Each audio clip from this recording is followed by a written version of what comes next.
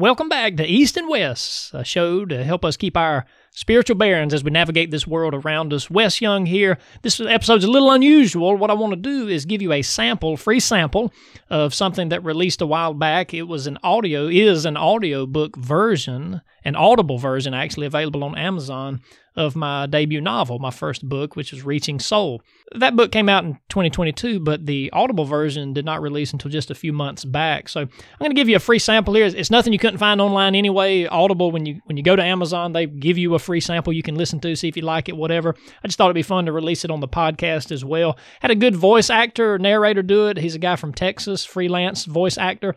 I enjoyed it. It's different. It's a different take on the book and maybe a different experience than reading it. For those of you that already read it off the paperback, you may enjoy this. In any event, maybe it'll give you something to fill your time with while you wait on my new book, One Story Building, which is releasing later this month. It'll be releasing there middle to late January 2024, and I do hope you'll get a copy of that. Everything's available at wesyoungwriter.com. I love writing these books. It's a lot of work, but it's fun telling stories and hopefully making people laugh along the way. Give them a chance if you like, wesyoungwriter.com. Here's a sample from Reaching Soul, the Audible version, and may God bless you all as your pilgrimage continues. Reaching Soul, a novel. Written by Wes Young. Performed by Charles Conover.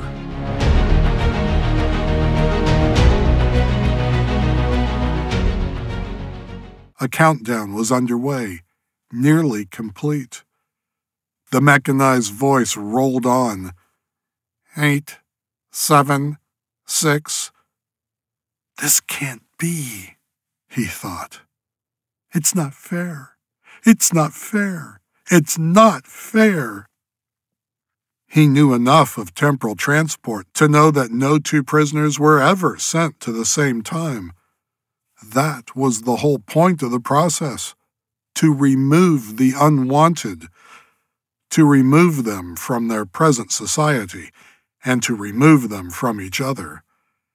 Rumors of the horrid side effects of being sent through time, being deposited into some future moment, and marooned there forever, were widespread. No one could verify, because no one but Crone agents ever jumped time and actually returned, and Crone was perfectly secretive about such information. It's not fair. It's not fair. It's not fair. To be so irrevocably separated and not even allowed a last look at his boy. 3, 2, never to see him again, and now only allowed to look at his feet. It's not fair. It's not fair. His mind screamed. Being craned, his mouth could not utter a sound any more than his head could make a move. 1. The air turned thick, like water, then gel, then water again. It was hard to see even Soul's feet in the blur. Sound was not blurred, though. It was amplified and made more vivid. A neck could hear the countdown, but there must have been some distortion, for the numbers were out of sequence. 16, 7, 14, 9, 7, 7. The air that was water felt too thick to breathe, but he realized also that he was not breathing.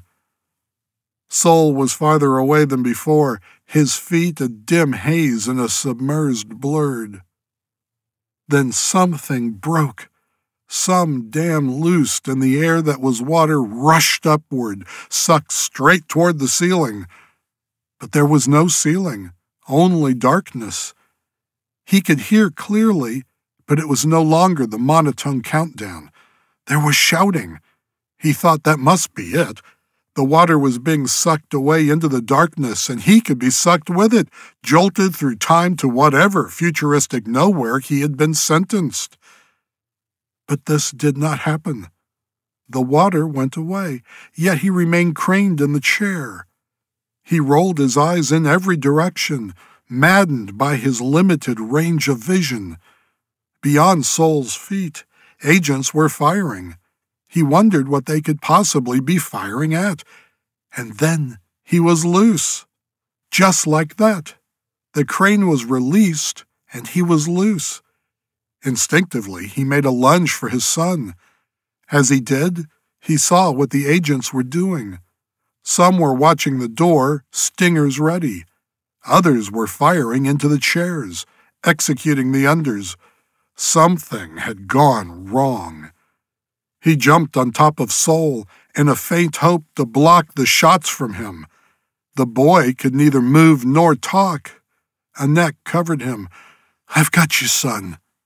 He put his hand over Sol's eyes. Then the agents turned to the door as it thumped open.